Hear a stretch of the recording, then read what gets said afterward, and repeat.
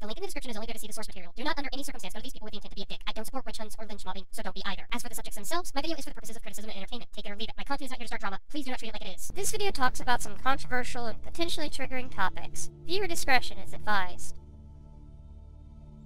I have a story connected to my content for myself and my audience. If you're new to this and are interested, I'll link to a playlist containing the story thus far down below. Otherwise, skip to the timestamp on the screen to skip to the thing you clicked the video for. Alright, hope you enjoy. So how long do you think we have to wait for? There's no telling. Winnie, Valerie, and Annabelle just had to hold up until they turned the power back on. Not for nothing though, but Val has always been a bit of a crumb, so we might be in here a bit. It is a bit strange to me that we have to hold up at all.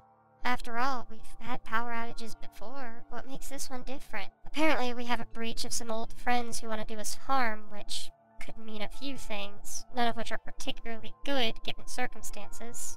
We could try going over all the possibilities. Or we could just split to put the kibosh on this greaseball. I doubt they're rugged enough to take on the four of us, and it beats the squat we're doing now. I mean, considering the options of who our oppressor could be, that might not be the right choice. Tabitha might not remember the others, Karma. They were before she was on board. Oh, right. In any case, I do have an idea as to how we could find out without leaving here. Oh? Oh! That's actually a really good idea, Olivia! Poppy is small enough to go through the vents to scout ahead, find the identity of our mystery guest, and come back with info. She would also be able to find the other alts too and inform them. That's also not a bad idea. Alright, well, I'll be back. You all hold the fort while I'm gone, okay?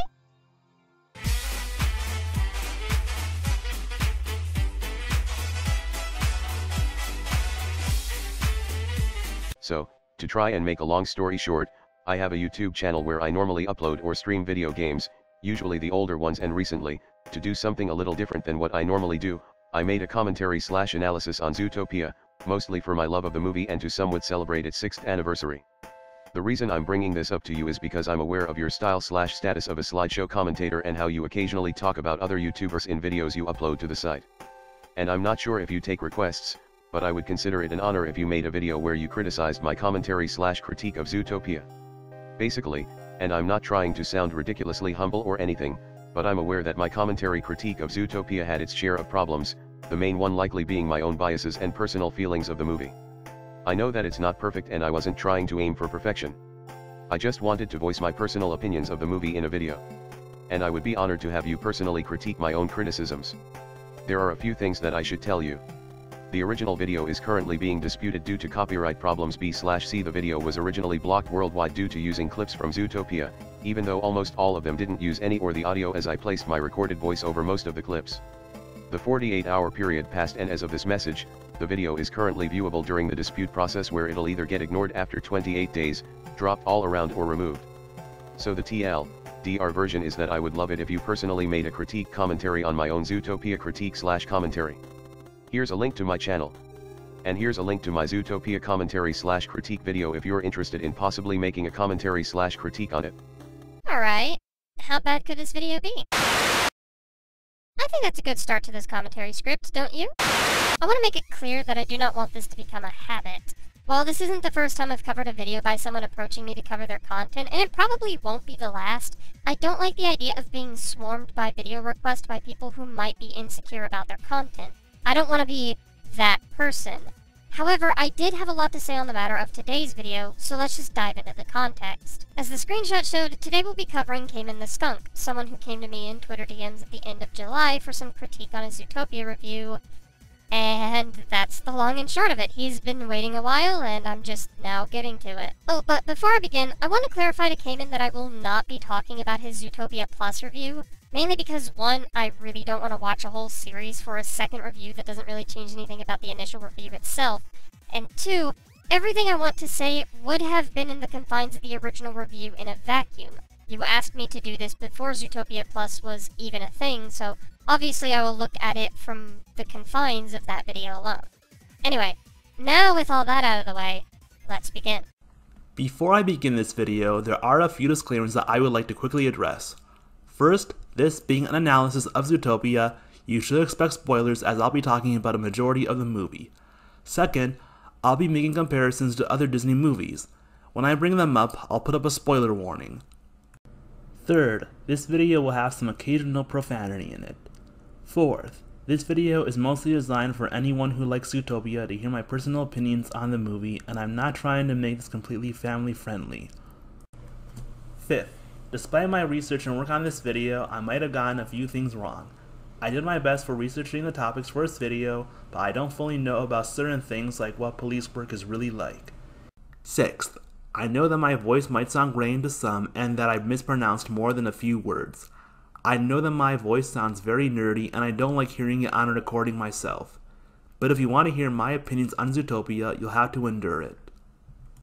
Finally, this entire video is my opinions and views and nothing else.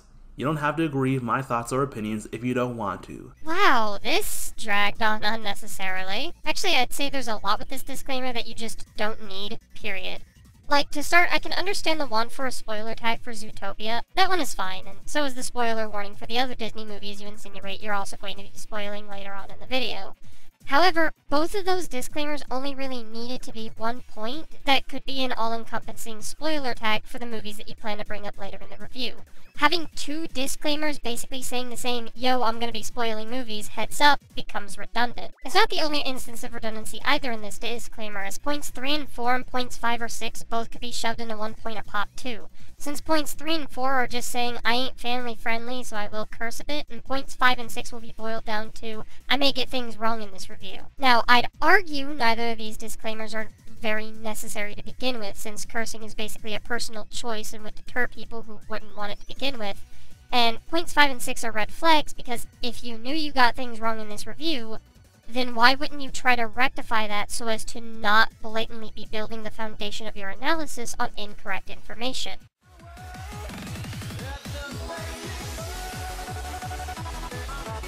The only reason we're given for why Judy wants to be a police officer is because she wants to make the world a better place, which is a very cliche reason for wanting to become a police officer, as most people don't become cops for the same reason as Judy. So, just because not everyone is enthusiastic to be a cop under the fantasy that the police join the force to protect and serve, doesn't mean Judy can't be.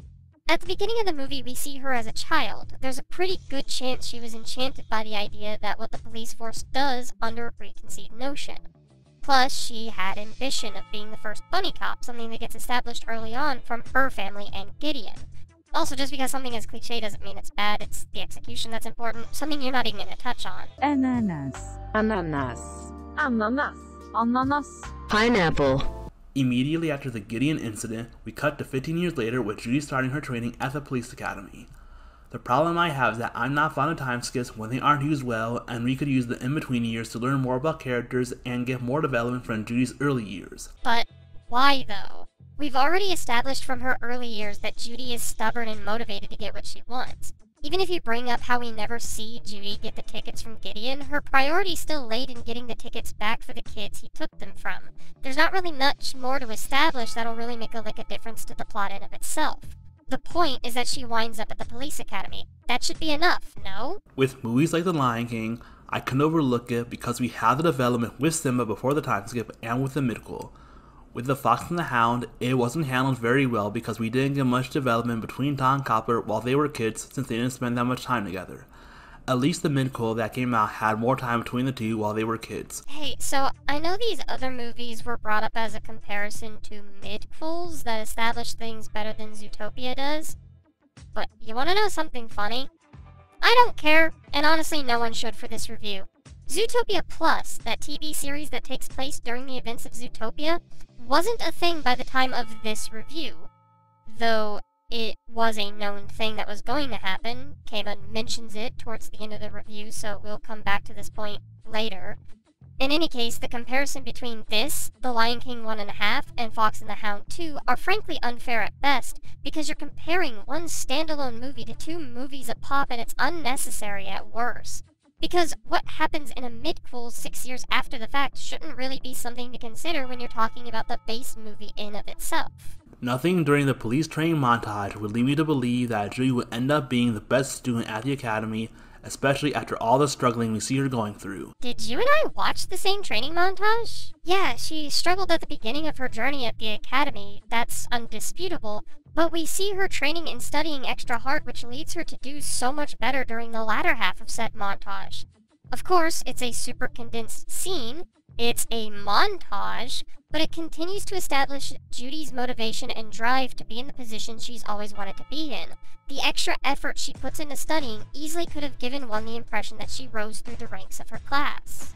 The mayor says that Judy became the first rabbit officer due to the Mammal Inclusion Initiative program, which feels like a very forced reason for why there hadn't been any rabbit officers before her. Why? You don't really give an explanation, you just say it's forced and move on to the next point. Like, first of all, it's not even that far-fetched of an idea. Affirmative action has been a thing for some time, dating at least as far back as the 1800s. So this idea that there was some discrimination against rabbits is a pretty realistic notion in and of itself. Something you're going to ask for a lot throughout this review, spoiler alert. But even taking that out, 15 years prior, in universe, Judy's parents explained that there had never been a bunny cop before because bunnies don't do that.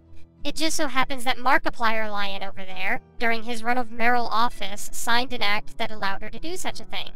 Like, I get it's unrealistic for a person in power to do anything useful, but come on!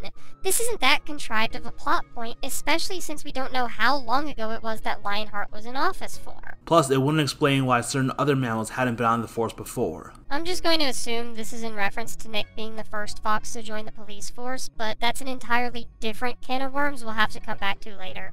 While I can understand Judy's parents being concerned about Judy's safety of her being a cop and going to a big city, why would they have their bias towards most predators, especially with Stu? Since we don't get much development with them, I can think of no reason before the Gideon incident why they'd feel racist towards most predators because we have no context for why they'd believe that. Okay, so beyond just the general notion that racism is in of itself not logical, let's think about it in the context of what we've seen up to this point in the movie.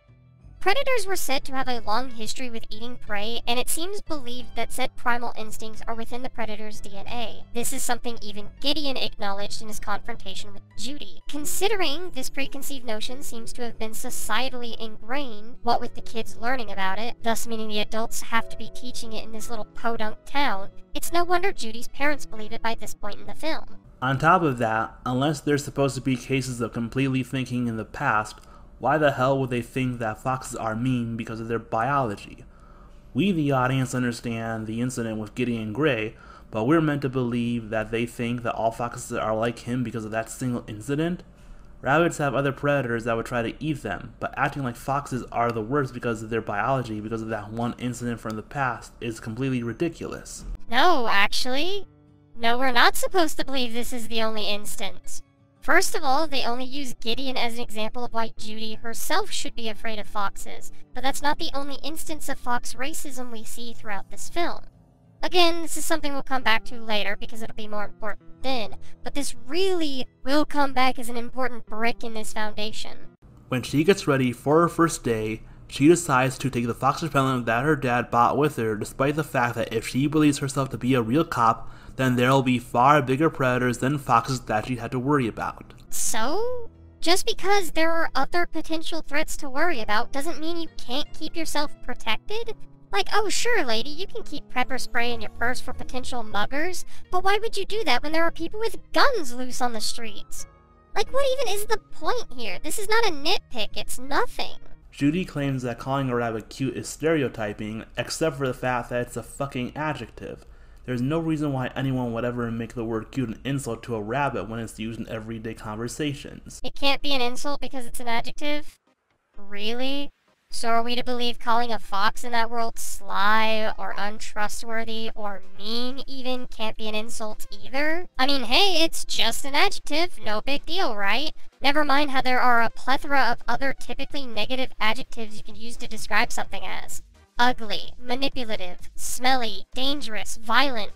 And what if we took this line of logic and applied it to something that's not an adjective? Like, oh, the N-word is just a noun used in music all the time, it can't be that bad. Like, bro, what? Just because it's a commonly used word in certain contexts doesn't mean it can't even be the least bit harmful in the confines of the world of Zootopia.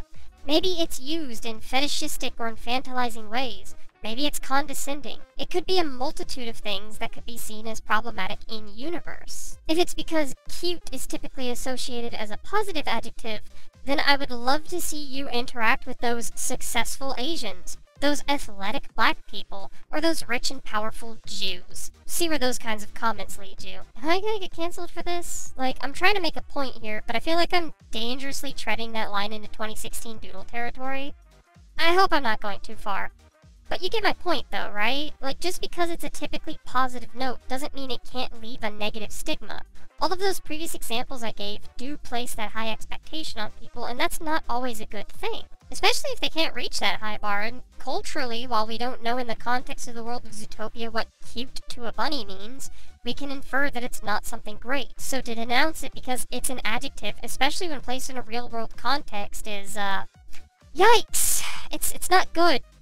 Reconsider. Judy acts like it's unfair that she has to work parking duty despite graduating at the top of the academy.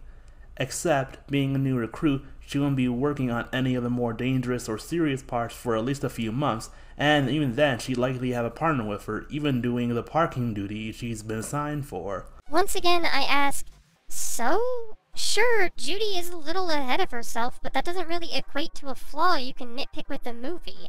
It's a character flaw at most, though we'll come back to that later in this commentary. Like, it's not like Chief Bogo lets her do with what she's wanting. He's pretty adamant on the parking duty order, even going as far as to nearly fire Judy when she later breaks that order. In any case, Judy, while a bit to her chagrin, uses that rejection as determination to the best, or worst, depending on who you ask, parking maid on the force, striving up to write double the amount of tickets she was told she needed to write. So even if she is overly ambitious, it's not a fault with the movie.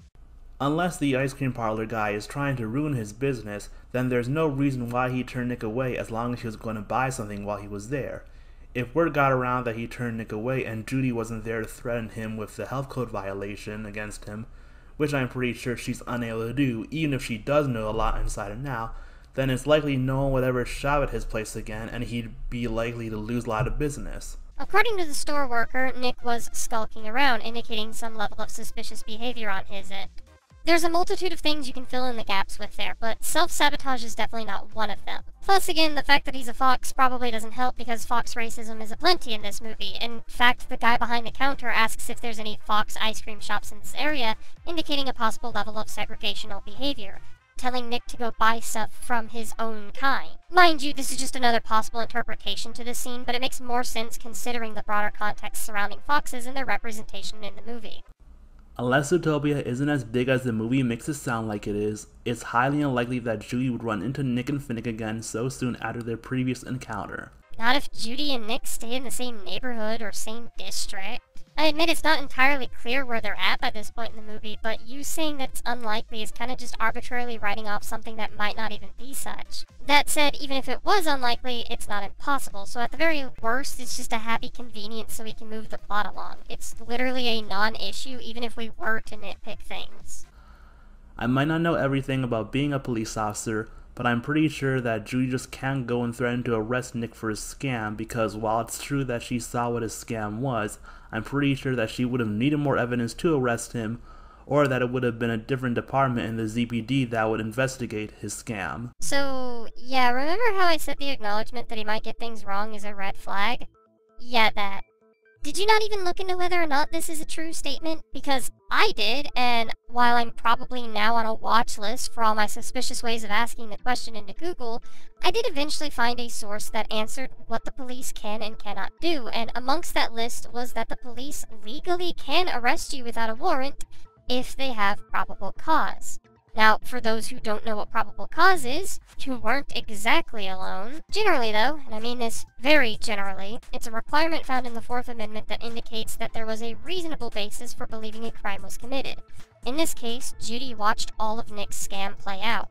She most certainly has that probable cause because she literally watched him break the law, or at least so she thinks, considering what Nick brings up in the confrontation. Alright, Slick Nick, you're under arrest. Really?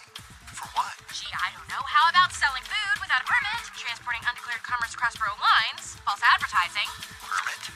Receipt of declared commerce. And I didn't falsely advertise anything. Take care. You told that mouse the popsicle sticks were redwood. That's right. Red wood. With a space in the middle. Wood that is red. You can't touch me, Carrots. I've been doing this since I was born. Regardless, she thinks she has probable cause, thus meaning she could try bringing him in.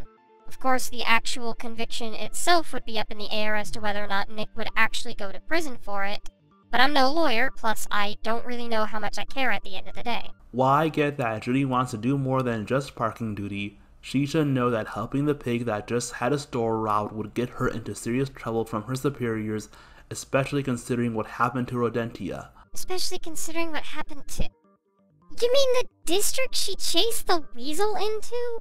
Dude, she wouldn't have known about that part because her deciding to help the pig happened before the scenes in that district.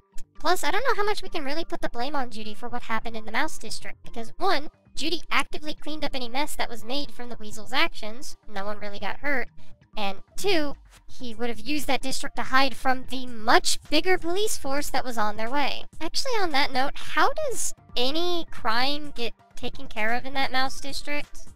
We never see, like, any small police officers, so... As for why Judy would help on a job she was explicitly told wasn't her job, did we not just establish that one of her character traits is that she can be rather ahead of herself? She wanted to be a police officer seemingly all of her life, and after having a conversation with her family where they explicitly mention that she's not a real cop because she's a parking maid, her jumping to that opportunity to prove herself is in character with what we've seen leading up to that point, regardless of whether or not she knew.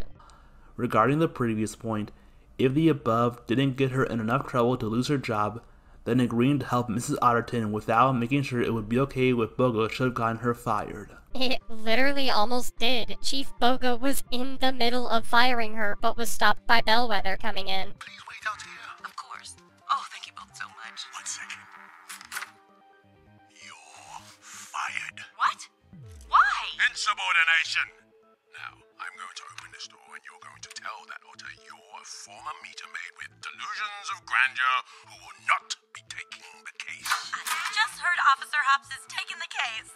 Gee, I wonder why he wouldn't continue to fire her. It's almost as if the PR would be really bad. Why be racist? Racism is small dick energy. Nick's background for why he is the way he is feels really pathetic and lazy. First, unless it was meant to be a trap to begin with, where were any of the adults during the initiation? Obviously not there. On top of that, I don't know if you've ever been in Scouts before, but pranks, or in this case a trap like this, isn't too out of the picture. While I don't know exactly for sure how common it is, I remember hearing about them in my own, albeit pretty brief time in Cub Scouts. Combine that with in-universe racism and a prejudice against foxes, and the actual prank itself, while harsh, is certainly not as contrived or unbelievable as you're making it out to be. There's also the chance the kids lied about it being initiation to begin with, but that's a whole different interpretation, and I really don't want to go off on too many tangents right now, especially if they aren't really needed. Point is, there's too many variables to just write this off as lazy, and doing so in of itself is pretty lazy because you're not trying to engage with the source, you're just adding unnecessary questions to dig plot holes where there weren't any. Second, it's very convenient that all of the other Ranger Scouts happen to be biased towards foxes and that there were no other predators that were part of the Scouts aside from Nick. Third, related to the above, all the other Scouts just happen to be prey animals that don't trust Nick for being a fox. Ah yes, I too think it was mighty convenient for the KKK to be racist against black people. Fourth, how on earth did they manage to get their hands on a muzzle, and if it was from one of their parents, then why would they have a muzzle to begin with? At risk of being called a furry again, I can think of a few reasons why the parents might have a muzzle, but I don't think we want to get into that topic right now. Fifth, the idea of that single incident being the reason why Nick decided to be a walking stereotype is complete bullshit. Why? Spoiler alert, Kamon doesn't actually go into this, he just claims that it's bullshit because, yeah. Also, Kamon doesn't know how trauma works, I guess, because I'm sure there are plenty of people who could probably tell you one really bad event is all you need, especially when you're a kid. Like, good God, that's the worst time to have a traumatic event like that. You're incredibly impressionable at that age. Sixth, where would he even learn about being shifty and untrustworthy from? The audience is never given any hints on where or who he would have learned it from. Well, the Scouts come to mind, since they literally denounced Nick's pledge of loyalty and honesty strictly because he's a fox. Plus, given what we know about the world of Zootopia by this point, and specifically their biases against foxes as seen by Judy's parents, Judy herself in her younger years, and the elephant in the ice cream shop, as well as Chief Bogo a little later as you point out, who's to say that he couldn't have just learned it from the literal everywhere else growing up? Once again, you're choosing to not engage with the source material until it spells literally everything out to you. 7th, he apparently thought the best thing to do was to never tell anyone close to him, like his mom or his unseen dad, about what happened to him, so he never got any help and he ends up being a walking stereotype. This just in, you're lazy if you don't report your abusers. Never mind that we don't know if Nick actually did or not. I hate it here, on God. 8th, smaller note, but if what he said about him doing his con since he was 12 was true, then where did he learn it from? Because we are never given any development between him and Finnick. So if he did happen to learn from him, when did he meet him, or when did he learn about doing his cons with him? This shit just flat out doesn't matter. We don't need to know every intricate detail of Nick's upbringing for the story to play out in a believable or interesting way.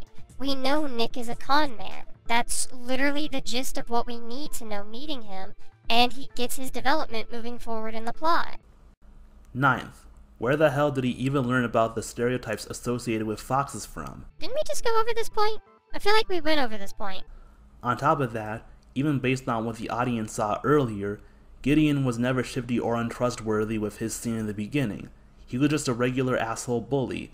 And this is supposed to be a stereotype, so exceptions and rules don't apply to either of the two situations. That is not how that works. Stereotypes, by definition, are a widely held but fixed and oversimplified image or idea of a particular type of person or thing.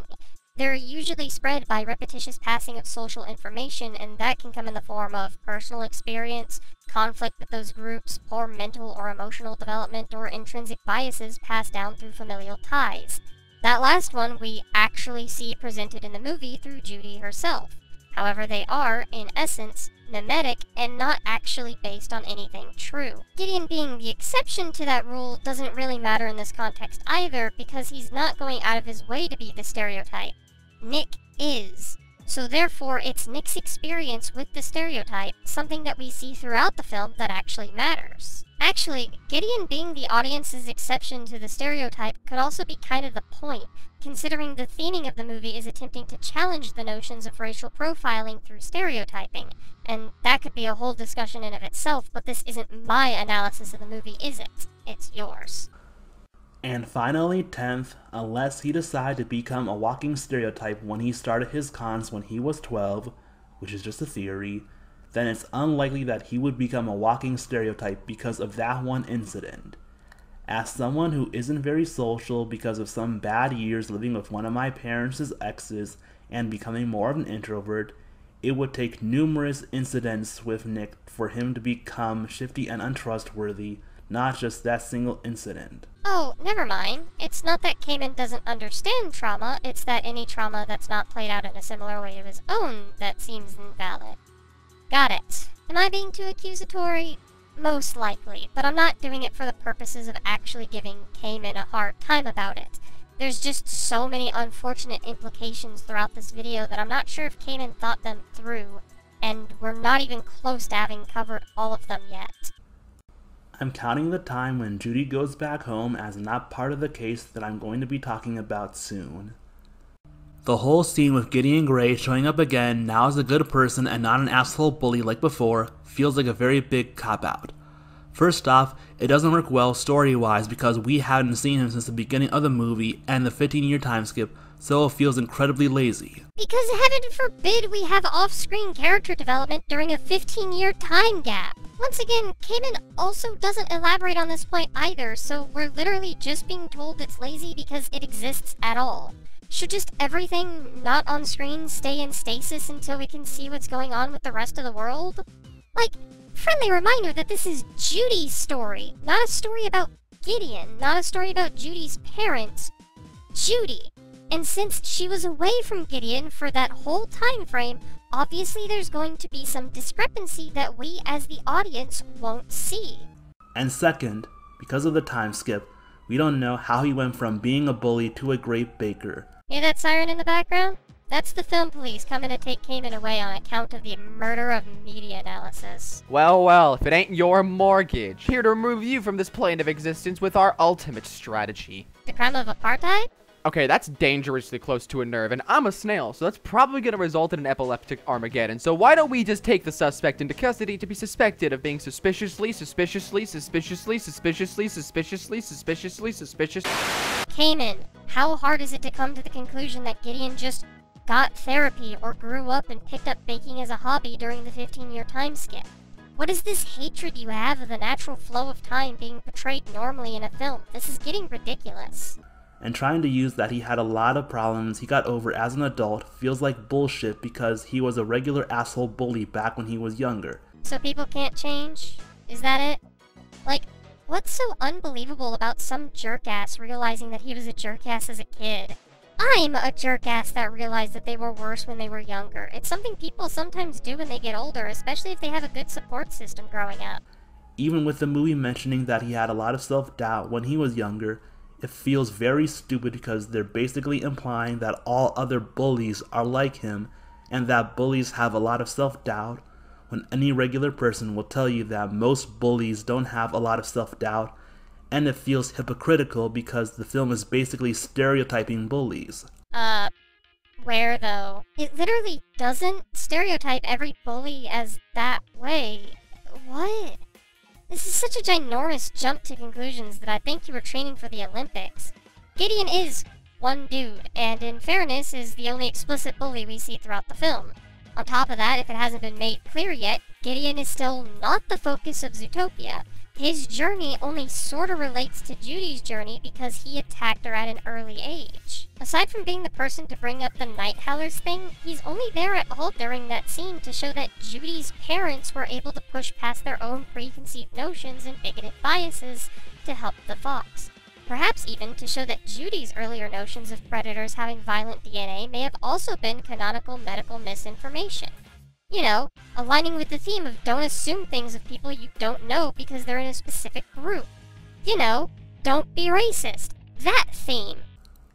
Now that all of that is taken care of, I'm now going to focus on the problems relating to the missing mammals and the Otterton case.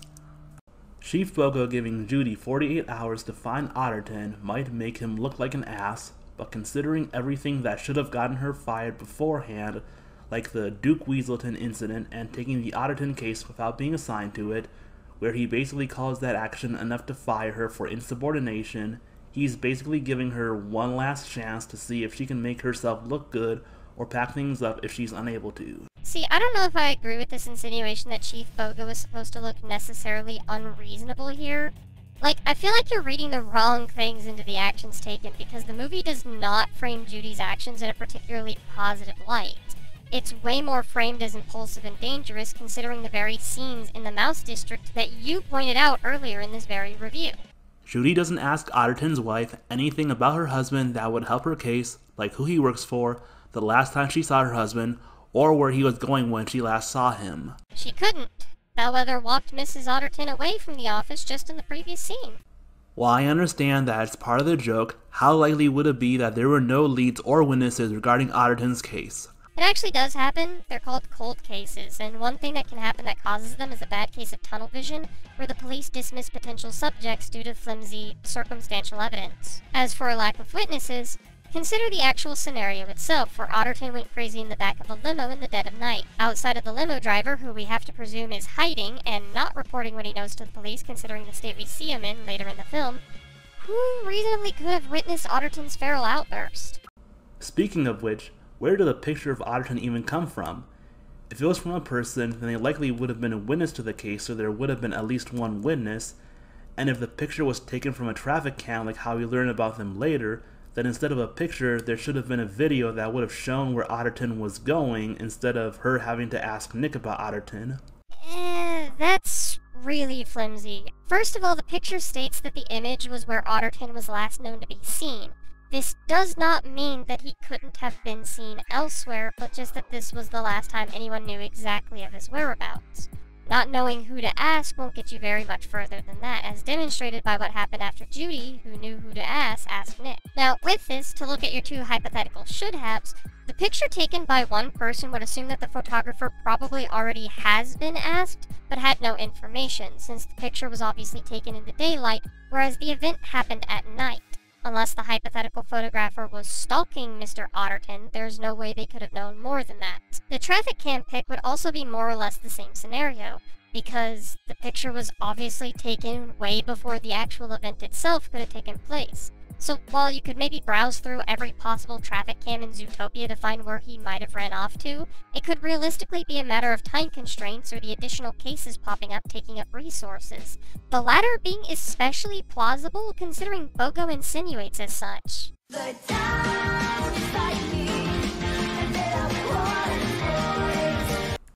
How likely is it that Nick saw or remembered where Otterton went after he bought a popsicle from him, especially since he went missing 10 days ago? Well, he's kind of like a knowledge broker archetype, claims to know everyone in Zootopia. He's a swindler who works in shady dealings, so it's reasonable he tries to keep as many people as he can in mind. As for the how, I mean, he could just have a good memory of where Mr. Otterton went. It was only 10 days, and if you've got a good enough memory, then who's to say he couldn't remember? Especially if it was a particularly notable spot. I don't know, does a nudist colony count as notable to anyone else? I also wonder how he saw where he went, unless we are trying to present him as a stalker. Do you have a map of Zootopia? Like, how do we know if the Mystic Spring Oasis wasn't just nearby? Hell, maybe that's why there wasn't any other traffic photos. It'd be redundant to have that many cameras nearby. How would Judy not have seen the Mystic Springs Oasis Club's name before they went inside? The reveal is more for the audience than it is for Judy. Judy doesn't even make note of the Mystic Spring Oasis. Why is this even a question? It's completely irrelevant to the movie. Judy says that she can't look up the limo that took Otterton because she's not in the system yet, so she and Nick go to a DMV to look it up. While I understand not being able to look up the number herself, I find it unlikely that she couldn't go back to the ZPD and ask someone there to look it up for her. And I don't think Bogo would make it so that no one on the ZPD could help her, as he just said that she had to find Otterton in 48 hours. I mean, I guess, technically, sure, she could ask someone at ZPD, but Nick was already on a hook and chain. Maybe Judy just thought it'd be faster to take Nick with her to run the plate. She's on a time limit after all. I mean, Kamon in this video really seems to be the kind of person to ask why horror movie protagonists just don't leave the haunted house and call the police. Law is meaningless! Stealing is legal now! The two find out that the limo is registered to a limo company in Tundra Town, but the entire thing makes 0 sense. Instead of what company the limo was part of, it should have shown that Monchez is the owner of said limo and where he lived, because while the limo might be registered to a limo company in Tundra Town, they'd have no way of knowing where the limo actually is, and it realistically should have taken them a long time to find it. Monchez didn't own the limo, though. If anything, Mr. Biggs did, but it was parked in a limo rental service, so most likely it's actually owned and registered by the company that Monchez works for. In fact, in reality, if a limo company doesn't own their limos, then it's most likely a scam, which then begs the question of if Mr. Biggs owns the rental company, but I'm not gonna get into that, it's not important. Even if he did, there's no guarantee a CEO would even know what's going on, and really going to the rental place itself is the best option since they would know who drove the limo that day. I guess she could have waited till it was open to ask questions, but who really has the time when you're on a time limit and spent most of your day at the DMV? I am your god! The two learn about Monchez from Mr. Big and that he has more answers to help their case. I'm gonna keep this in mind for later. For some reason, Monchez never bothered to tell his boss about what happened regarding Otterton attacking him, like how he repeatedly said night howlers, especially when considering how many days had passed since that incident. My guy, if Monchez didn't tell Mr. Biggs what happened, then how did Mr. Biggs know? Like, in literally just the previous scene, Mr. Biggs gives Judy and Nick the info he could have, and told them to go to Monchez for more information. Otterton is my florist. He's like a part of the family. He had something important he wanted to discuss. That's why I sent that car to pick him up. But he never arrived. Because he was attacked. No, he attacked. Otterton? Otterton. He went crazy. Ripped up the car, scared my driver half to death, and disappeared into the night. He's a sweet little otter. My child, we may be evolved, but deep down, we are still animals. Remember how I said him acknowledging how he gets things wrong in this review was a red flag? Yeah, friendly reminder, I'm colorblind. The idea of Doug shooting Manches with a Night Howler serum at that moment is unrealistic and stupid. First, even if it was intentional, there's no way that Bellwether would know that Nika and Judy would be at Manchez's place because she'd have no idea that their investigation would lead them to him. Okay, so I didn't initially catch this in the whole note-taking process, but Kamon is insinuating that Manches getting hit was because Judy and Nick were at that place and time, when that was never clarified to be the case at all in the film. Doug, as the hitman, never insinuates it to be so, neither does Bellwether, as the person who had hired the sheep to target the predators. So, Kamon is going entirely off this idea that the timing on that was purposeful instead of incidental, which, while you can try to argue is still unrealistic, it's only improbable, not impossible. So regardless of how unlikely it is, it's still an event that happened, so we just kind of have to take it as what it is. You know, bad timing on Bellwether's part. Even if she could use the traffic cams, she wouldn't be able to track everywhere the two were going. Hold on, wait. That's just objectively not true either. After the whole ordeal at Manches, they go use the street cams to follow the car that took him away, and they do a really good job at keeping up where the car is almost exactly.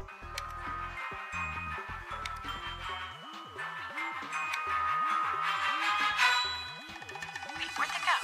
You know, if I wanted to avoid surveillance because I was doing something illegal, which I never have, I would use the maintenance tunnel 6B, which would put them out right there.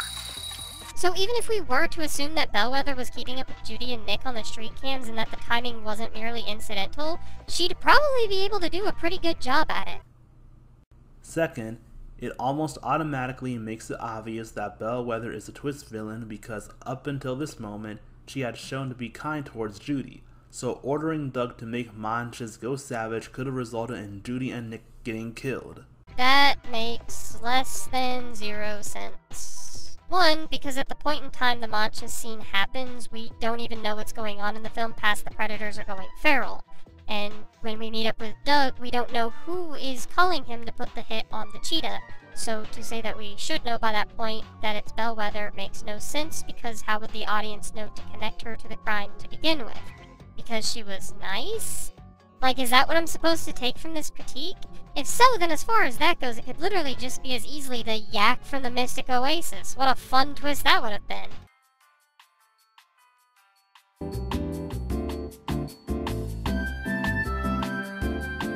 I find it ridiculous that Bogo doesn't trust Nick. Why would he believe he can't be trusted when this is the first time that he's meeting him? Even if it's because of a stereotype, I can think of no reason for why he'd believe it, since as a police chief, he should be setting a better example for the ZPD. My guy, bigotry isn't logical. Also, are we going to sit here and act like the police couldn't be racist because they set a good example for civilians? Then you were not paying attention the past few years.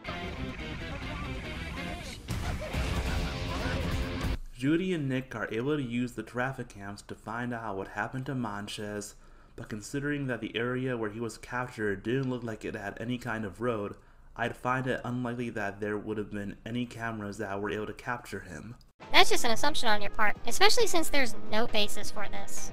After seeing wolves capturing Manches on the traffic cam, Judy makes the assumption that wolves are the night howlers that Otterton was referring to, which makes her look like a fucking idiot since her theory wouldn't explain why the animals are going savage.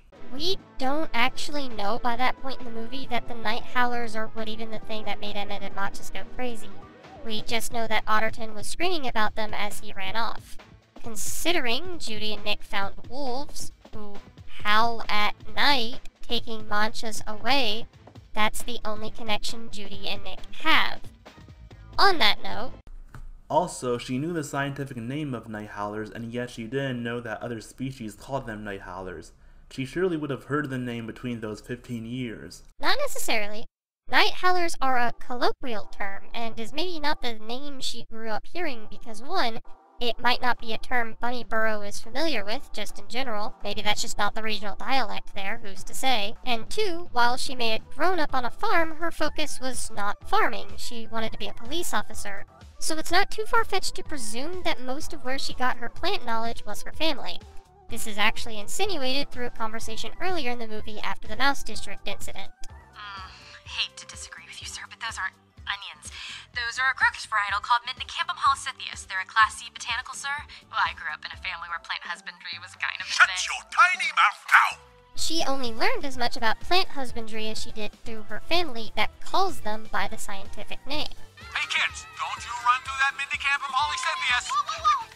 Well, now there's a $4 word, Mr. H. My family always just called them night howlers. So no, Judy only knowing the scientific name for them isn't that unreasonable. It wasn't in her line of education, and the only time she'd ever hear of the thing being referred to would be through her family, who, by the way, seem to have not taught Judy what the flower is even used for on the farm. What did you say?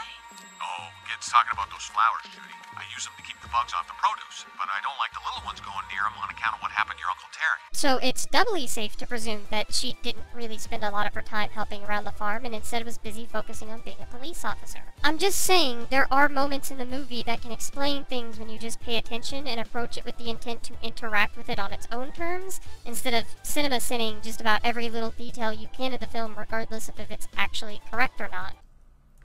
When Judy and Nick find the mayor at the hospital with all the missing animals, a doctor theorizes that the predators are reverting back to their savage ways because of their biology, which makes her look like a quack doctor for thinking that without any proof to back up her claim, and she's likely been working with the missing mammals for quite some time. You know, this criticism being made after the outbreak of COVID gives really weird vibes.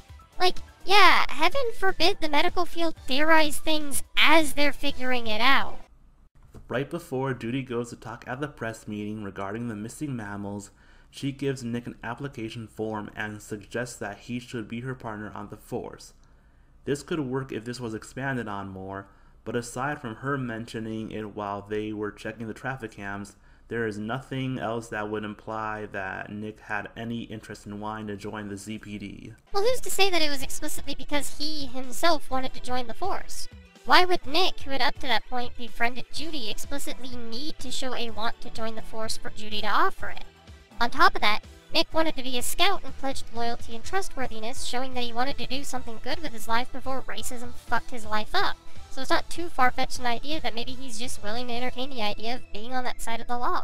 I mean, hey, he can be corrupt all day, it's not going to change much in his life one way or another. At the press conference, Judy says the same thing the doctor said regarding predators going savage because their biology is causing them to revert back. This once again makes Judy look like a fucking idiot.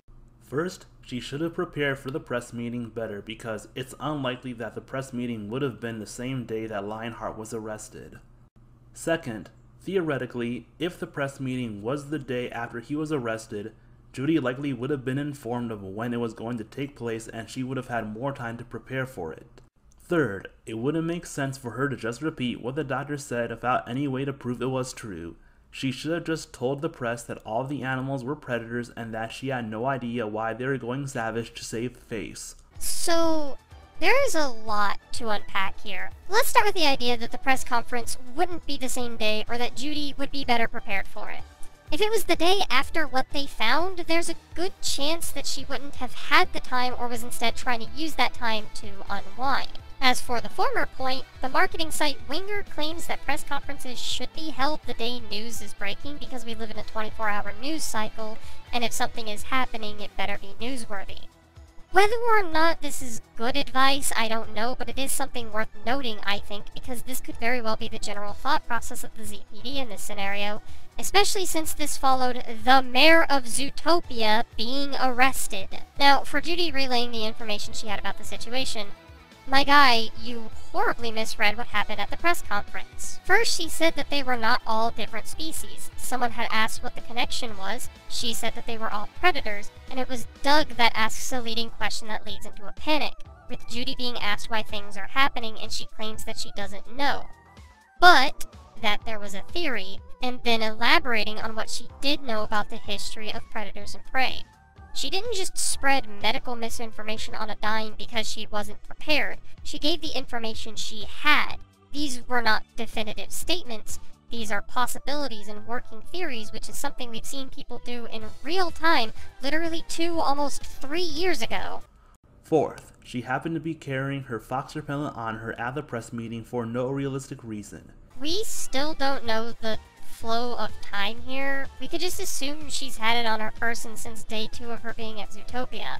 Either way, she shows she still has a prejudice against foxes while Nick confronts her about how fucked up her press conference was. So, no realistic reason, my ass. Racism is real, my man. Theoretically, if the meeting did take place the day after Lionheart was arrested, then it means that she knew Nick for about 3 days.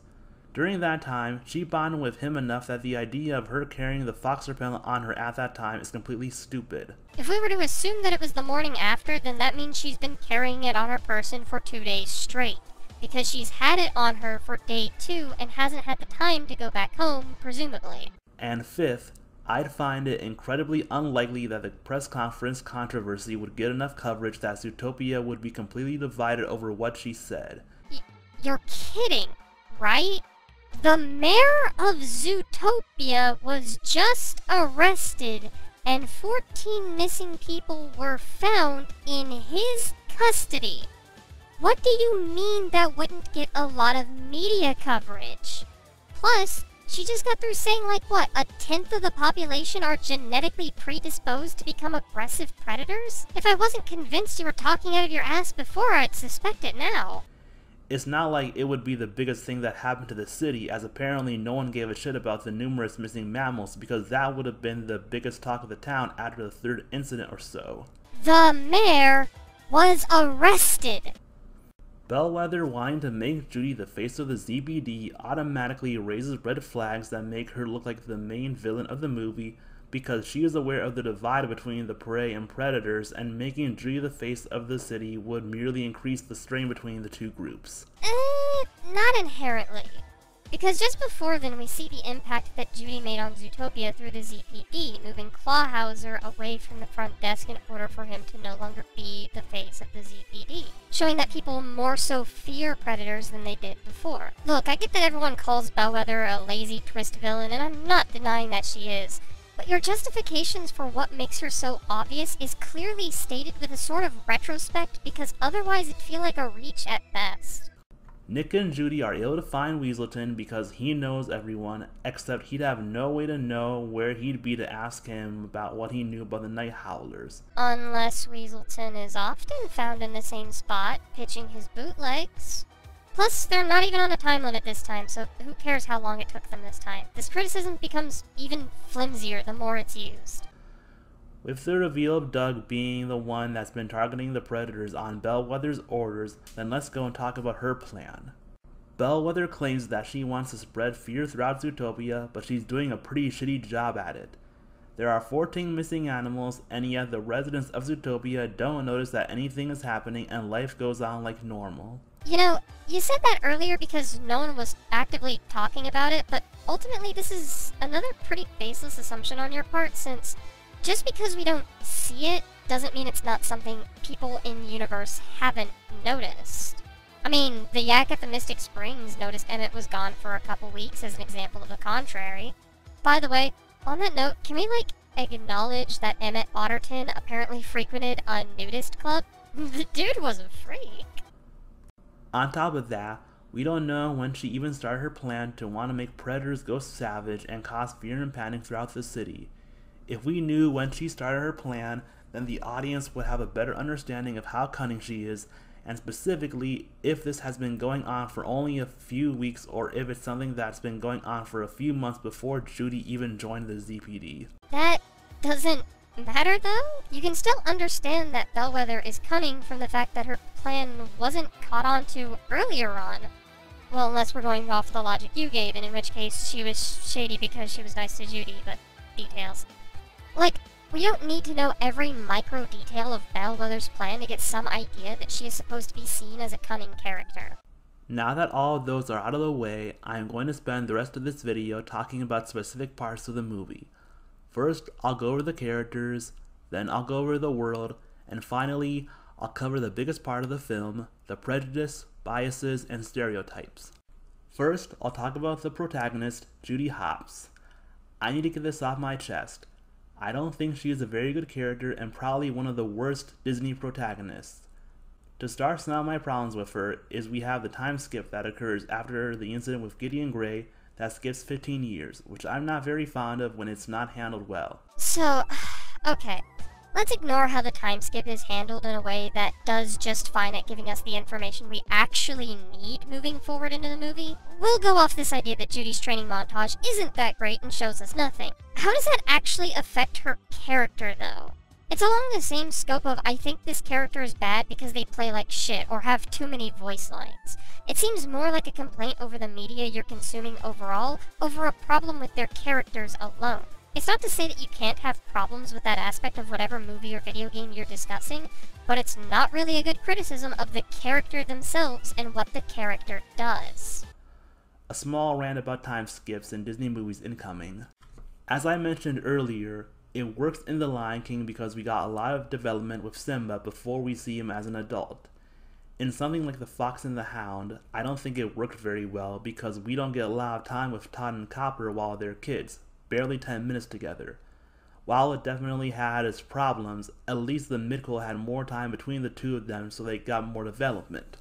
It works in Wreck-It Ralph because being video game characters, they're not shown to age like real people, and since we hadn't gotten any prior development with any of the characters, it also works with the eventual reveal of the villain. It's probably the best villain reveal, with Coco's reveal being a good second best the way it was set up. Anyway, getting back to Judy again. Am I developing easily bored syndrome, or did this guy really not make a point about time skips and just went off on a tangent for no reason? Ugh, why? You actually could have made a point that would further along your stance on time skips, but instead you just give us 3 examples of other time skips that you think do or don't work for ultimately arbitrary reasons. And I do mean arbitrary, because time skips are supposed to condense a frame of time for the story to progress in a timely manner without having to see all the unnecessary growth the characters have to go through. They don't really require a ton of pre-time skip development to really get the point across. For instance, we can use Up, which has an absolutely iconic time skip seen pretty early on in the movie where we can see Carl and Ellie's relationship flourish until Ellie's departure from life. It established what the relationship was like even without giving us a third of the movie with them. With Fox and the Hound, the build up to the time skip is that 2 kids have just met and befriended each other, which is literally something I did when I was younger. Then Copper goes off on a hunting trip until the spring, where the 2 new friends realize that they can't see each other for some time. They're kids, by the way, people who get very attached to things very fast. The time away from each other is to show that people can change with environment, upbringing, and distance because they're only away from each other during that winter, and as they return to each other, Todd notices Copper has. The time of development before the time skip doesn't matter as much because the development of them as children isn't really that important to the story being told after the time skip. You just need to know they're friends and that friendships can break off after a period of time. Bringing up Fox and the Hound 2 is frankly even worse because it's an active retcon to the story of the first one. The time away from Todd and Copper is imperative to the story. It is the main thing the story points out to you, and Fox and the Hound 2 spits in the face of that by having Todd and Copper together for the entire film. Considering that plot as canon to the first movie makes no sense when you consider the change was caused by the distance between the 2. Wreck-It Ralph's time skip, on the other hand, isn't important at all. It's literally just used to set up the setting of the arcade. It doesn't really do anything else you say it does here. Next, she believes that she should be able to work on one of the missing mammal cases right away, despite being a new recruit, and that it would take her at least a few months before she'd be allowed to work on any of the missing mammal cases. She tries to argue that she should work on one of those cases because she was top of her class at the academy, which makes her look very entitled because being at the top of the academy doesn't mean jack or shit when it comes to police work. Citation needed. I cannot find anything supporting nor debunking this claim, so unless you got a source, this one is just being told to us at face value. On that note, I don't know if you guys remember I said this was going to be important later, but now is later. Let's talk about this potential character flaw from the perspective of the film, because there's some notes here in the movie that might frame some of Judy's go-getter attitude in a much more interesting light than you would think. Like, understand that she is the first bunny cop on the force. Prior to her, bunnies just didn't do work on the lines of the police force. It took affirmative action to even get one on the force, meaning there's a good chance that bunnies were discriminated against from even joining the force to begin with. And with such prejudice in mind, Bogo giving Judy meter maid duty while saying things like, Do you think the mayor asked what I wanted when he assigned you to me? But sir, if Life isn't some cartoon musical where you sing a little song and your insipid dreams magically come true. So let it go. when in the face of Judy stating that she wants more important work, it does kinda give a new perspective on why she'd get so far ahead of herself. She wasn't even introduced as the new cop on the job, it was totally glossed over. She wants to prove herself as someone who can handle the work that she signed up to do. So, while at worst it is a character flaw, it doesn't make her a bad character when you consider the world that she was given to be in. One where both predators and prey are, quite frankly, incredibly prejudiced. She also proves that she shouldn't be a cop because she doesn't follow orders while on the job, she is very impulsive, she took the Otterton case, which as Bogo pointed out was straight up insubordination, and it should have gotten her fired then and there. Okay, out of everything that I have to say about this review, slight nitpick, but the insubordination that Judy did wasn't taking the Otterton case, it was catching the weasel while on meter maid duty. She wasn't told that she couldn't take the case at the time, so therefore offering to help with the case wasn't strictly disobeying orders. Then she blackmails Nick into helping her with the Otterton case, even after he told her where he saw Otterton last, and she uses him to investigate the limo where Otterton was last seen. I got a joke, but I think I'll keep it to myself. In the Tame Collar version, Judy works better because in that version, she's a rookie cop like in the final version, but the main difference is that she would have been the deuteragonist while Nick would have been the protagonist. It would have worked in that version because not only is she the fish out of water that doesn't know much about Zootopia, but she also doesn't know what predators like Nick have to go through. And later on, she's still able to be very helpful with Nick and the overall plot, which I'll go over once I've gone over the rest of the characters. That said, I do have words for this. Next, I'm going to talk about Nick Wilde. As I just mentioned, he was meant to be the protagonist in the movie instead of Judy, and it really shows. Unlike the other version, he has almost no development here. Even with his background, it comes off as completely unrealistic and illogical, with him never telling anyone about the incident and never getting any help for it, and we don't learn how he became a con man. Yes, because racism and discrimination in groups do not exist. People not vocalizing their trauma out of fear never happens. Things happening off screen never happens in media ever. We need to know every little detail about everything in film, even if it doesn't matter, because our head meat cannot logically fill in the gaps to things we do not see. I am so tired. It also fails to explain his relationship with Finnick, since they're supposed to be partners in crime, and yet the two barely have any time together aside from the popsicle scam and when Judy is looking for him for clues on her case. Because Finnick doesn't really matter to the story. We'll get back to that in a bit. The movie also makes him Judy's partner at the end, something that I hated solely because there are no signs that he had any interest in wanting to become a cop, even in the Tame Collar version, and it just feels very forced on. Oh my god.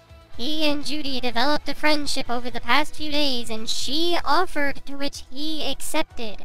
If you're upset by him accepting a friendly gesture in a world where otherwise they'd be expected to hate each other, especially emphasized by how foxes are treated in the world of Zootopia, then frankly, you just don't get it. I'm going to go over his role in the previous version after I've gone over the last character I want to talk about, the villain Bellwether. Before I get to her, I want to first go over a few other characters like Judy's family, Gideon, and Finnick, since I'll be saving her as the last one. I'm gonna go ahead and cover the bunnies and Gideon points at once because it's just more or less repeated points that I've already covered that get elaborated on a little bit, but not really enough to justify continuing to restate all of the counter-arguments I've previously made individually. So, to go over to what's being said during this portion, his points of Judy's parents regard their lack of development, specifically in regards to their racism and working with Gideon, though he does continue to say that the siblings are worse in this regard, to which he says, while they didn't get much development in the Tame Collar version, after Judy and Nick escaped from Monchez, who had gone savage, and yes, Monchez was taken from this version, after becoming unconscious, Nick wakes up in Judy's home in Bunnyboro, surrounded by many of her siblings who had never seen a fox before. They also feel that he was a hero for saving Judy from someone earlier. It's not an awful lot, but at least the siblings have actual development here than compared to the final version. Which I'd hardly call development, because by the sounds of it they only get one scene, so there's nothing to develop on in accordance with your own statements. And his point against Gideon is that there just wasn't enough development of him being a bully, as well as the whole self-doubt thing where he claims the movie stereotypes bullies, which, fucking no.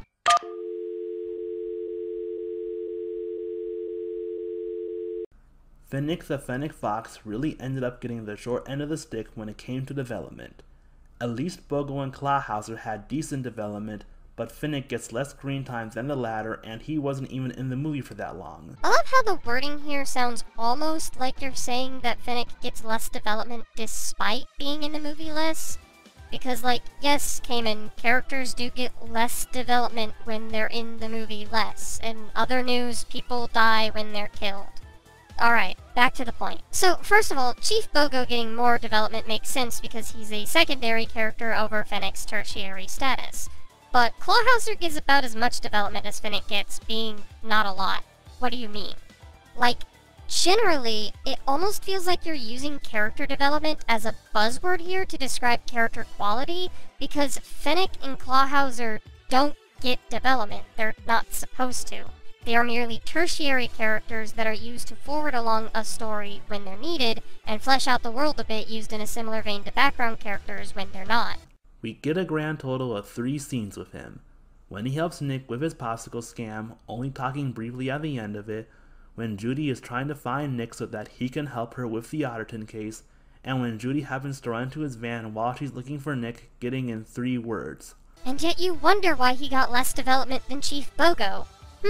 Strange that. The worst part is that if Finnick had any development off-screen, Kamon would complain about that being an asshole though. Is that right, Gideon? In the Tame Collar version, his screen time was going to be far greater than what he gets in the final version. He was still going to be a supporting character, but at least he would have gotten far more development than what he gets here. Such as? So, this becomes a problem with Kamon's video moving forward. He keeps bringing up this thing known as Zootopia Wild Times at the Tame Collar, which is supposed to be Zootopia's beta run. There's a link to the compiled version of it Kamon calls to by one Will Phantomini down below. I've got thoughts and opinions about this version, but we'll come back to those later. But Kamon is going to start calling to this version a lot going forward, but rarely actually elaborates on what about this version is important to his points. Such as here, where he talks about Finnick's role in the Tame Collar version being something that's better than his role in the final version of Zootopia we got. Unless you know anything about the Tame Collar version, you're most likely not going to know what that role is in the film and how it's better. I'm going to go into some spoilers for the Tame Collar version regarding the villain. I figure it doesn't really matter that much since it's unlikely that Disney is going to do shit with it, but you've been warned. Originally, the villain was going to be the mayor of Zootopia, Swinton, a pig. From what I heard, the logic was that she's the villain because pigs are one of the smartest animals on the planet, so they basically didn't want to hold the audience's hands and they wanted to show how clever they were. Again, this may me being petty, but while you are right in that the pig was chosen because it's one of the most intelligent animals, I don't think it was chosen with the intent to be clever about it. It just seems maybe not circumstantial, but basically not what you're claiming. That said, I'll come back to this claim in a bit. Unlike Bellwether, her reveal of being the villain would have come sooner, but even though we learned she's the villain, they couldn't take her down then and there due to being the mayor of the city and needing more evidence to convict her. I'm going to go into more details with her when I talk about the world of Zootopia and stereotypes, but basically not only was she far more cunning than Bellwether, but she was also far more racist than her. She was also able to keep herself more calm and collected than Bellwether. I see no evidence supporting that claim. Instead though, they dropped her as mayor and had her replaced with Lionheart, giving way to more stereotypes, the third lion as the king leader after Prince John and Mufasa, and we were given Bellwether as the assistant mayor, and here we are. I don't mind twist villains if they're done right or given enough development to have their plans make sense. They did neither with Bellwether, and she should have been cut from the final film and had the focus be on Nick and what he had to go through in Zootopia. Ah yes, I agree. We totally should have had the fanfiction eugenics cut where we get bludgeoned over the head every 5 minutes and how prey are privileged and bad and predators are impoverished and should have sympathy. More on that later. In any case, Bellwether and Swinton aren't even that much different by your own words. So even if we got the story surrounding what Nick goes through in Zootopia, going off the Tame Collar version, we would still need a racially driven antagonist to really move the plot along. Unless you're trying to tell us that we should have a Martin Luther King Jr. story with Nick as the center focus. That actually might be really funny. Nick Wilde doing the I Have a Dream speech is like a visual that is both powerful and absurd. I kinda wanna see that now. Speaking of which, I'm going to go over the world of Zootopia and the racism, stereotypes, etc. of both the Tame Collar version but also the final version. Considering how we've heard you approach the topic leading up to this point, I can't wait to see how this goes. I feel that they didn't show us enough in the final version. We practically saw none of Sahara Square, unless you count the Mystic Springs Oasis scene, which I don't count since it was just one location in the district. It's pretty much the same situation with Thundertown since all we saw was the Limala and Mr. Big's place. The place we saw the most of aside from the main part of the city itself was the Rainforest District, which even then doesn't mean much because the scene almost copies everything that was used in a similar scene in the Tame Collar version. I won't deny that it would be nice to see more of these places, but to be honest, it wouldn't really make that much of a difference, considering the people in this Bunny Cop story are way more important than the places. And frankly, even in the Tame Collar version, we don't really need to see most of the places we do, because it's not the places that move along the story. The locations are ultimately arbitrary at the end of the day, you know, barring wild times. In the final version, we don't see a lot of the districts and we don't see much of Bunnyboro. We don't even see what Judy's house looks like, while we got a good idea of what it looked like in the Tame Collar version. If the movie had gone and used the other version, then we would have seen far more locations than what we see in the final film. But for why? Speaking of which, now I'm going to dive deep into the Tame Collar version. The original version works a bit like the final version, where thousands of years ago, predators would eat prey animals. Thousands of years ago, the world was a different place. A place where everybody was naked. Were divided into two groups.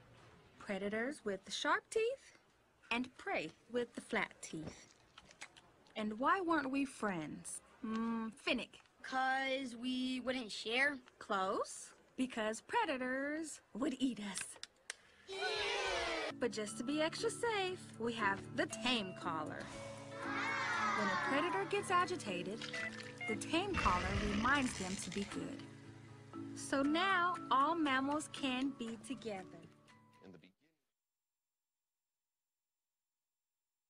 At some point, to make sure that nothing like that ever happened again, the Tame Collar was created, which would give predators a shock if they ever got agitated, to keep them under control and so fights wouldn't break out. As one might imagine, while the idea seems decent enough, there are obvious problems with it.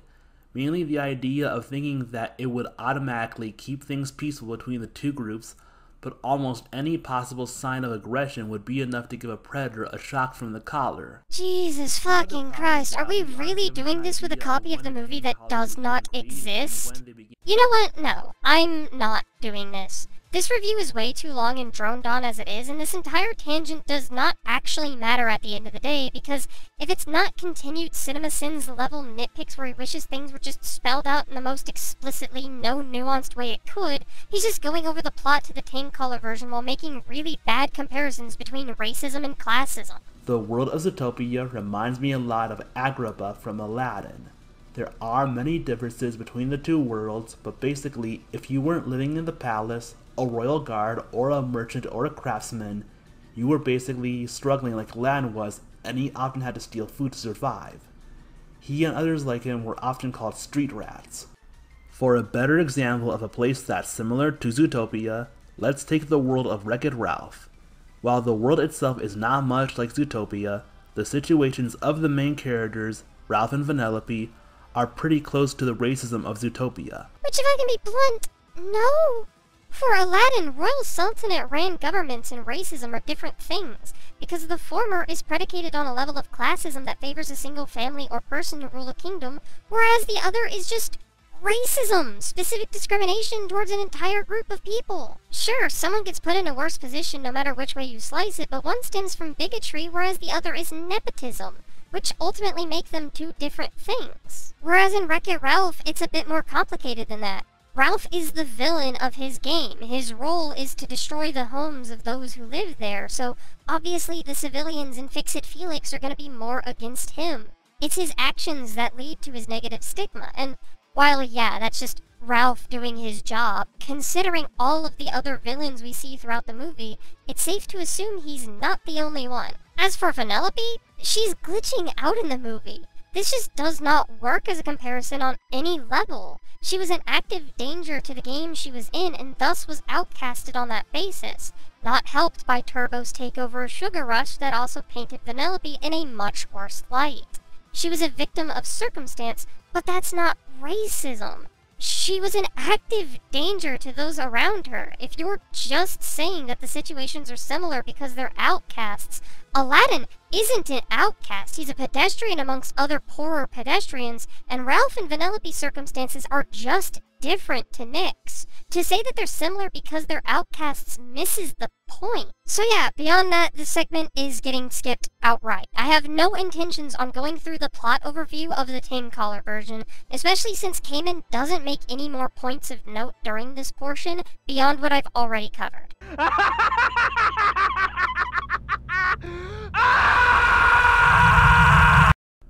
In Zootopia's final version, the Tame Collars were removed and they instead used stereotypes and biases.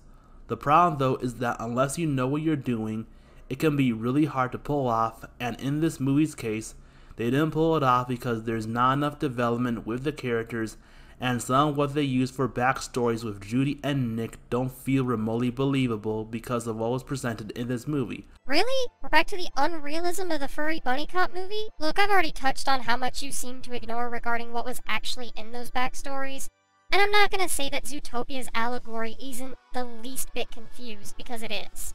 Prey, who are a majority of the population in accordance to Bellwether, are looked down upon and have never been on the police force, but predators are the minority that people have to trust less due to their violent DNA. It seemed like this movie wanted its cake and eat it too. But that's where the allegory fails, not the backstories presented in the movie we got. Especially regarding the time skip because it causes problem with the villain's plan. No, it actually doesn't, because the time frame doesn't actually matter to Bellwether's plan. Even if her plan didn't amount to instant fear, I would imagine she would continue at it until people started noticing, because more and more people would go missing. Someone would notice! By attempting to balance the prejudice of certain characters and not giving enough development to characters like Bogo and Bellwether, Bogo because he doesn't trust Nick, and Bellwether because of the missing Malplan having too many obvious problems, we end up getting characters that don't use basic logic, which results in scenes that took way too long or weren't needed. I know you're about to bring up other examples beyond this point, and we'll cover those then.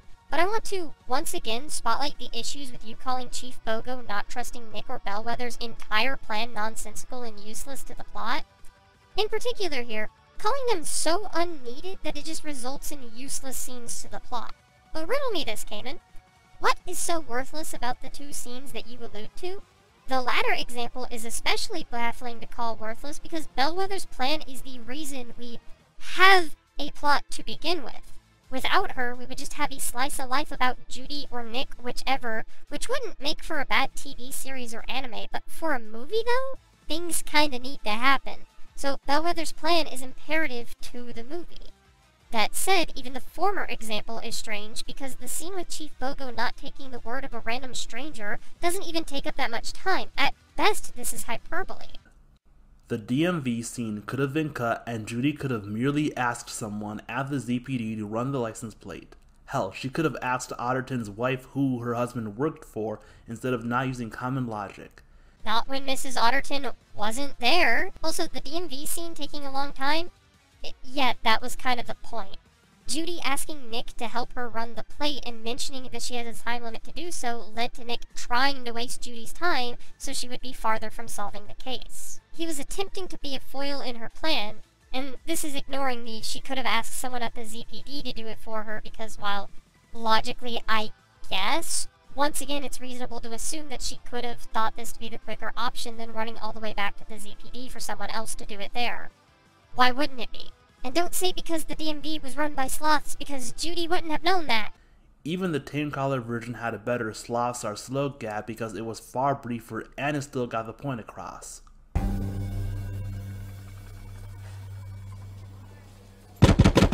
At this point it's joke over function because these two bits are actually rather different. The Tame Collar version is merely a joke that we see while Nick is trying to get the funds for Wild Times, whereas the actual version is important to the plot. I also feel that the Mr. Big scene was also unnecessary because no kids will get the Godfather reference, and it's unlikely the parents will either considering how old the movie is. I get that a lot of people have seen it, but it's not like everyone has. He wasn't even part of the Tame Collar version. Is that all you took from the Mr. Big scene?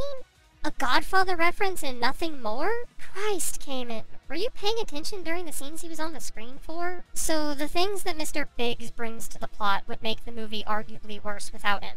Judy's heroism in trying to save his daughter from the donut would be ultimately redundant because it's not like the police were going to acknowledge that.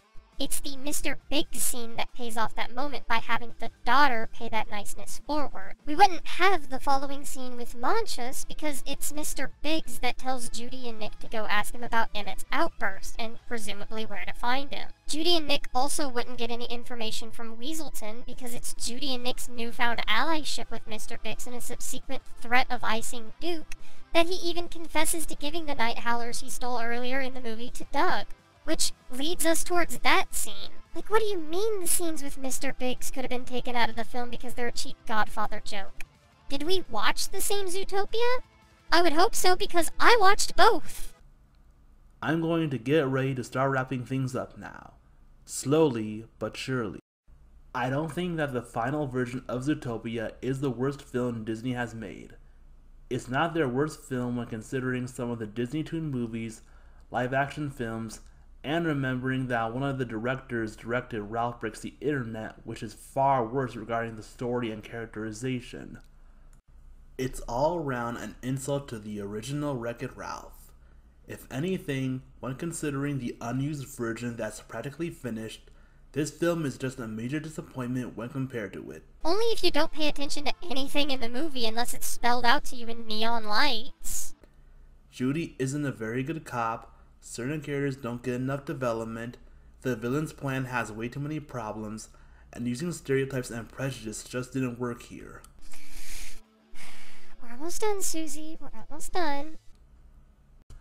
While the Tame Collars in the old version might have made things a little too obvious to some, at least things are more believable than what's presented in the final version. Only if you don't go in and nitpick everything on the level you do with the actual movie. Now I'm sure some of you in the comments might ask or wonder, why are you treating Zootopia's story so seriously but not Wreck-It Ralph or Moana's story seriously? And that's because those movies lean far more into fiction than something like Zootopia. Aside from the anthropomorphic animals and the occasional breaks from physics, it doesn't have an awful lot of fantasy elements, and it treats what's happening in the film as mostly realistic, whereas Ralph and Moana use far more fantasy elements than Zootopia, with the video game characters in Ralph and the omnipotent ocean in Moana. I mean, I guess it's less fantastical and more down-to-earth than Wreck-It Ralph or Moana, but that doesn't mean it's trying to be more realistic. I do have thoughts about this, but for the sake of not wasting my final thoughts when we only have 6 minutes left of this review, just keep it on the back burner for now. The missing mammal cases and prejudice are treated seriously, and yet despite this, the characters don't use basic logic for most of what's shown, or what's shown is unrealistic or straight up unbelievable. If only you were able to properly establish that throughout this review, instead of just saying racism illogical, like no shit. E-N-D-M-Y-L-I-F-E. I also heard from few sites that Zootopia potentially has a bit of propaganda in it, and I only learned about the concept earlier this year. I'm going to be honest and somewhat agree with these claims. As I mentioned earlier, Judy only wants to be a cop to make the world a better place, and she more or less believes in the stereotypical role of taking down criminals instead of actually knowing what a cop is supposed to do. But she's horribly corrupt as she does so. What lowers it a bit is that she's the only one on the force who acts like this, while almost everyone else is shown far more professional, and Bogo calls her out on her behavior, and it nearly yet rightfully gets her fired. However, I feel that leans back into propaganda with making Nick Judy's partner and having him join the ZPD. His friend is a cop, Kamon. Her sister was a witch. She came down in a bubble, Kamon. As I mentioned before, there were literally no signs that he had any interest in wanting to join the ZPD. Even in the tame collar version, there was nothing like that, and the whole thing felt incredibly forced onto the final version. I'll go as far as saying that it feels like an ass pull alongside Gideon's redemption. I am so tired.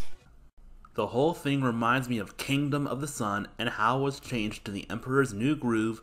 The only difference is that it was changed because Pocahontas and Hunchback didn't make back as much money as they hoped, so instead of going for another serious work, they'd go for something more comedy based, despite getting a decent amount of the scenes for Kingdom of the Sun finished.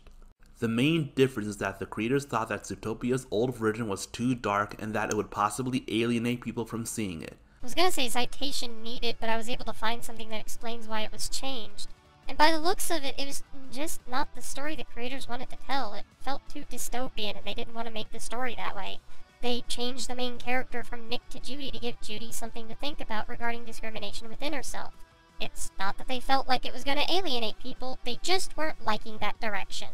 We have a good idea on what the tame collar version was going to be like, with many storyboards and concept art being pretty easy to find, and honestly, after seeing what it would have been like, it didn't feel as dark as they claimed it was. Okay, I really can't keep beating around the bush about this. I need to finally address my feelings about the tame collar version. Kamon, you're using fanfiction as your source. Most real fan of Minnie's compiled tame collar version is written in text form without much citation to it. They're using educated guesses to try to piece together everything to make a what would have been, but you can't really rely on that as a source since that's not the version that we actually got. There are some things that are confirmed, yes, but with what's not confirmed had to be guessed upon by Will fan of Minnie to try to make things more coherent. And even then I think in execution the plot is horribly fucking paced and very on the nose, but that's just me. Furthermore, the stuff that has been confirmed wouldn't do the allegory justice. Sure, it'd be less confused, but it'd be far too close resembling eugenics to really give a modern edge to it. While researching for stuff previously brought up throughout this commentary, I actually found a pretty interesting viewpoint regarding Zootopia's allegory in contrast to what we would have gotten in the tame collar version. And while for opinion pieces like this, I don't like just calling to someone else's thoughts on the matter. It doesn't usually make for good counter-argument since they tend to be pretty subjective. However, in this instance, I do think what they bring up within this article is something worthwhile and particularly relevant to this discussion in particular.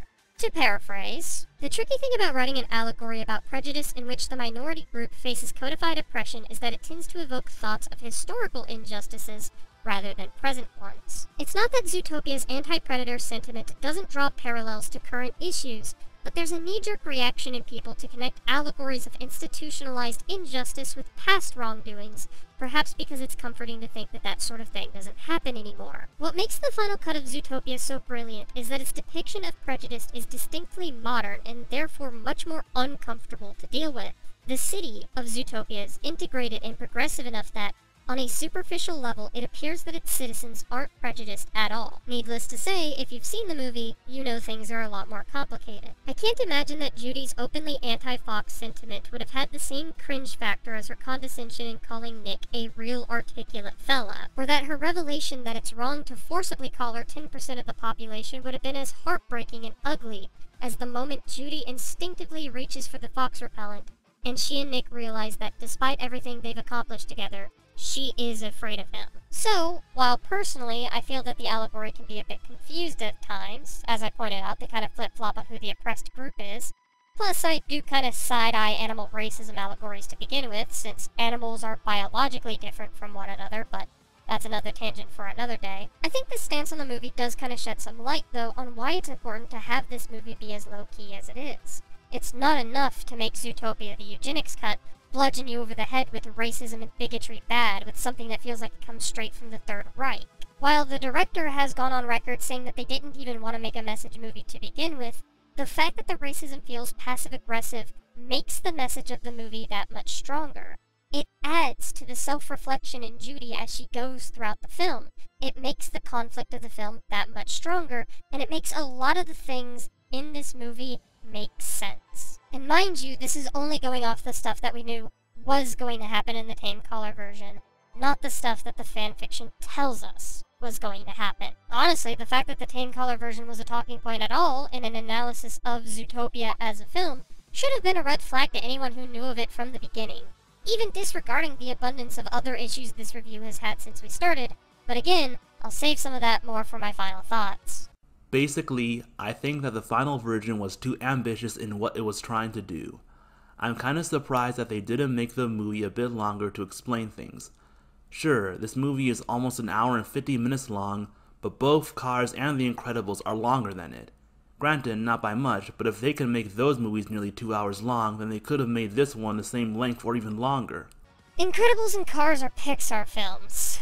Honestly, I just kind of want this commentary done, so we're going to skip over the rest of his final thoughts, though frankly you aren't missing much, so I'm going to move on to my own final thoughts to wrap up this exhausting trip. So this has kind of been in the background the entire time, but during the criticisms regarding law enforcement, Kamon just kind of assumes that Zootopia's laws are equivalent to our own.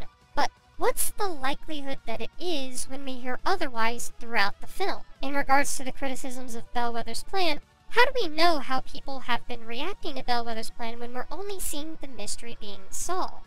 How do we know Judy would learn the colloquial term for night howlers when we don't really see the education system in Zootopia? Sure, you could argue that these things could be established with more world building, but these things ultimately wouldn't be important to the film if we just interacted with it on its own terms. Zootopia, at the end of the day, is a mystery story for children and families, and while that wouldn't excuse bad writing if Zootopia actually had bad writing, everything that you've nitpicked to hell and back wouldn't affect the story if we were to suspend our disbelief every once in a while and let the story breathe. Instances of bad writing would only be applicable if the things being pointed to do not make sense in the confines of the world that we do see, but you're having to do a lot of assuming to reach some of the conclusions that you have throughout this review. Even as far as Judy going back to the ZPD to run a plate, we don't know the rules of the ZPD. How do we know running a plate for someone not in the system wouldn't be breaking the law? It's not something that's established, and it probably could have been spelled out if need be, but with both Clawhauser and Judy mentioning that she does not have the resources to do so, since Judy's not in the system, we do have that to go on, and so we have to take that at face value. This is why I hate CinemaSins style content, and frankly why I've never really covered anything CinemaSins related on my channel in the past.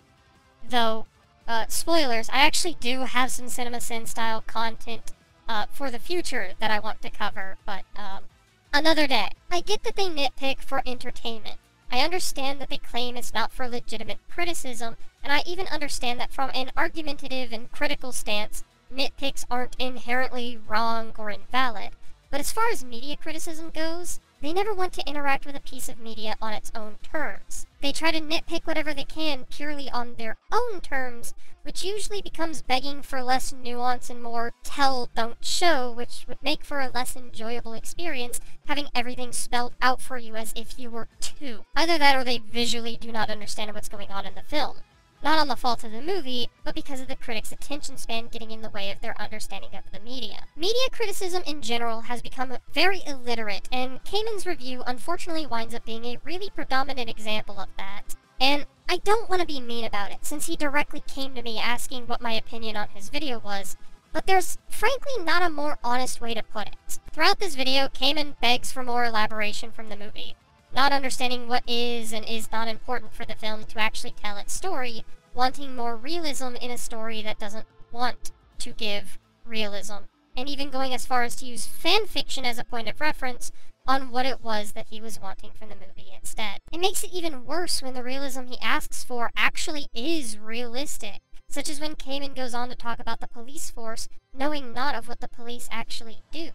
He makes assumptions where assumptions do not need to be made, and he's super arbitrary with some of his criticisms at the end of the day. Like, the whole time skip criticism really is one of the worst criticisms Kamon had about this film. It just has zero barring on really anything, and it's really misrepresentative of what actually happens in the early stages of the movie. What I'm trying to say is, relying exclusively on nitpicks as your form of criticism does not make for good critique. I hope this was worth the wait, and I hope you were able to take something away from it. Have a good day, and take care. We've returned with the parts. Ah, good. Sugar and Echo are in the house cleaning up. They got us the quotes we need, and Zoel and I are already almost done with the Plan Bs, so it'll be good to get the parts to finish up Plan A. You sure are efficient, isn't she, though? I try to be, for sure. In any case, you guys can go and rest in guest house now. We'll try to get this done by tomorrow. Oh, okay. Boy, we got another one. Oh, who's this we have here? Oh, it's Miss Holiday herself. Shouldn't you have been banished cycles ago? Should, shouldn't have. Really, at the end of the day, shoulds mean nothing, don't they? Because what's important is the is that we're currently seeing. Man, that sounded loads more clever in my brain than it wound up being. Should we throw her in the queue? Yeah, sure. We snagged quite a number of them already by now. Okay, but before you throw me in with the rest of them, may I talk to you for a bit? Alone. Oh? Brave. But you know what? Sure. You two can go off and look for the remainder of the crew. So, you got something to tell me? Well, more like I want to make sure I understand this right. Go for it. So, you're wanting to make this ship a society by opening the gates to the ship without the knowledge or lead to do so. Well, yeah. You see, after being told that, it rubbed me the wrong way. You were never one to be the scheming type. I mean, you played your pranks, especially when you had my help during April Fools, but a full ship takeover doesn't sound like you. A lot can change when a person is locked away for as long as I have. Yeah, but I just don't believe that. Like, where even did this plan come from? A letter I got a hold of. Okay, but that doesn't answer my question. How did you know what was in the letter? You're being very nosy. But, if you must know, Essence was given the letter by Valerie, who gave it to Ginger. I went with her for a bit before Jasmine called me to her job room for some assistance. We both were curious what the letter contained, and I guess Ginger read it to Essence, who told it to me. And you trusted Essence? I mean, yeah, why wouldn't I? No, you know what? Just put me in the box. Well, right. Now back to my regularly scheduled plot.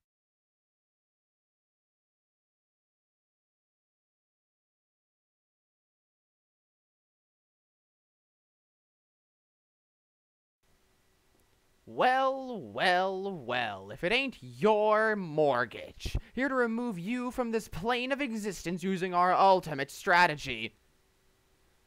Okay, that's dangerously close to a nerve, and I'm a snail, so I'm probably gonna result in an... Fuck. Why did I write such stupid words? What, am I a fucking freak? God damn it.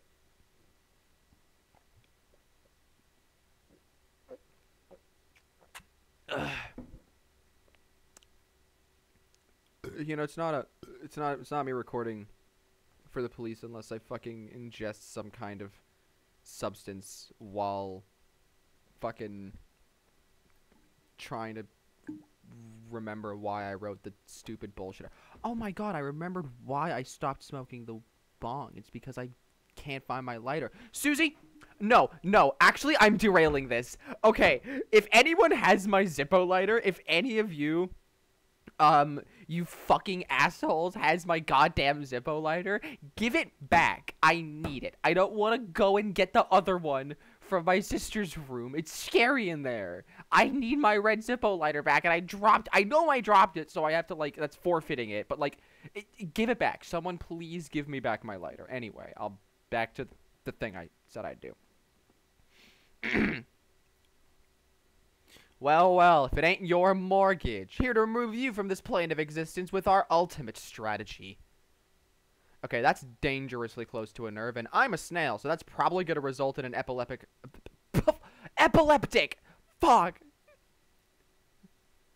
Okay, that's dangerously close to a nerve, and I'm a snail, so that's probably going to result in an epileptic Armageddon. So instead, why don't we take the suspect into custody to be suspected of being... fuck! I was close. I was almost there. I'm going to do the whole thing. It's one sentence. Okay, that's dangerously close to a nerve, and I'm a snail, so that's probably going to result in an epileptic Armageddon. So why don't we just take the suspect into custody to be suspected of being suspiciously, and then I just go on for a while. Like, the whole joke was that, like, sus, like the Among Us, like, I don't know if you guys have played Among Us, but, like, in that game, there's an imposter, and the imposter is referred to as sus because it's, like, suspicious, but, like, a little bit smaller. Like, it doesn't take as much time to say, so they just abbreviate it to sus. This dude's, like, really, could you imagine going to Doodletones and being like, hey, can you please commentate on this video? I don't think it's up to par. And then it results in, like, fucking another snail walking in to her office, and I'm like, oh, hey, Gastrotones, what's good? And she's like, I don't want to fucking talk about it. I don't want to talk about it. I don't want to look at it. I don't want to see it. I don't want to smell it. I fucking do not want to smell it. And I'm like, okay. And then she, like, cries for a while. Why do you do this? Like, she didn't do anything. She didn't deserve this. She's not gonna fucking, like, we've already got fucking Sonic Shadow out here ready to be, like, killed for crimes against humanity and Saradust for being the sus. Oh, yeah, I forgot about, so Among Us, so when you're suspicious in Among Us, they have to, like, force you out by, like, voting you out, but you can, like, lie to them and be like, no, it's actually the other guy, so they try to, like, twist the narrative to make the other guy suspicious. It's really crazy. Anyway, I don't like it when when Gastrotones is depressed because she's already got enough on her plate with, like, the fucking odd boys coming in and throwing out, like, excuse me, throwing out her girlfriend's fucking docs information. But, like, why? Like, this is, like, actually fucking a hate crime against lesbians and snails for you to fucking go to Susie and be like, hey, look at this. And now Gastrotones is here having to fucking throw all this shit in a blender and see if she can make any of this make sense. Fucking, this is stupid. I hope... Editor, keep all of this in. Keep every single bit of this in. I will be so sad if you don't. Actually, keep none of this. If this is in the video in any way, shape, or form, I'm going to activate my stand. And, I don't know if you know this, but, I'm actually... I don't want to drop too much lore, actually. It's some fucking stupid outtakes, but it's really great because, like, what people don't realize about Gun Mario is that it's actually...